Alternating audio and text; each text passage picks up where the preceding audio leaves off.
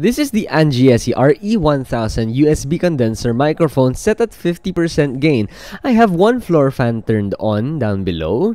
I don't know if this can be heard in the recording. I don't know if this cannot be heard from the recording. But today, let's talk about the pros and the cons and why you should get or why you should not get this USB microphone. This is Biboyharanero.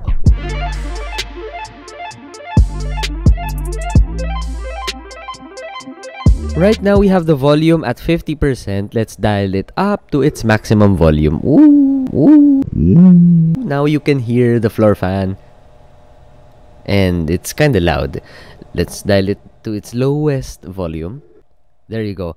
We're at the lowest volume. And you can hear if I raise my voice just to get to the volume I want to hear myself in, we are already clipping. In other words, at a very low gain, we're already clipping. We'll talk more about that later. Before we begin with the pros and the cons, again, this is a side address cardioid polar pattern USB microphone. In other words, it only picks up sound right in front of the microphone where the knob and the monitoring input is.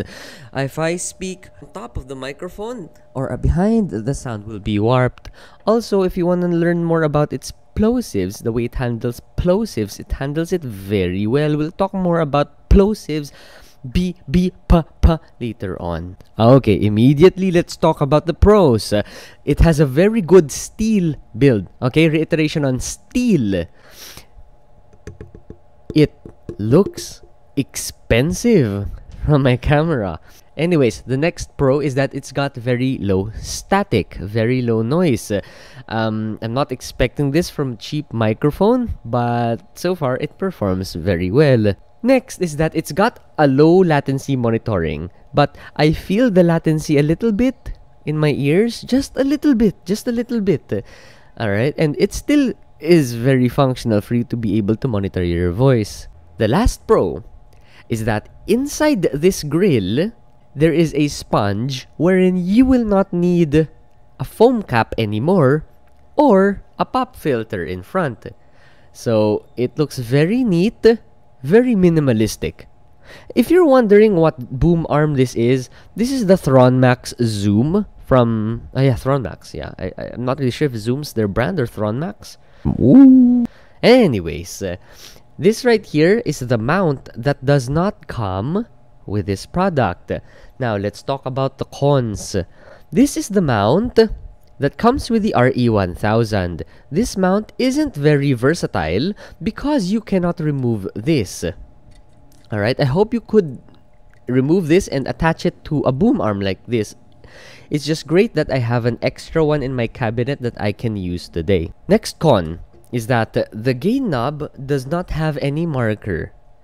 So it's a little difficult for you to pinpoint if you're at 50% gain or on what gain you are in. So I had to draw my own marker with a pen. And it works.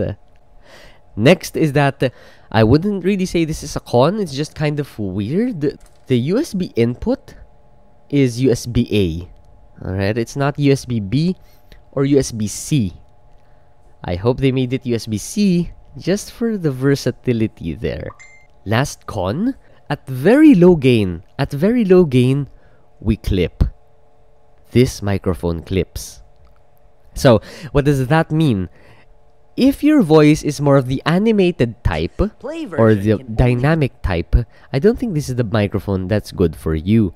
But if your voice is low, and this is technically how you speak most of the time in your videos or maybe in your recordings, then I think this microphone will be great for you because it picks up the lows very well. Unfortunately, when you go high, it clips.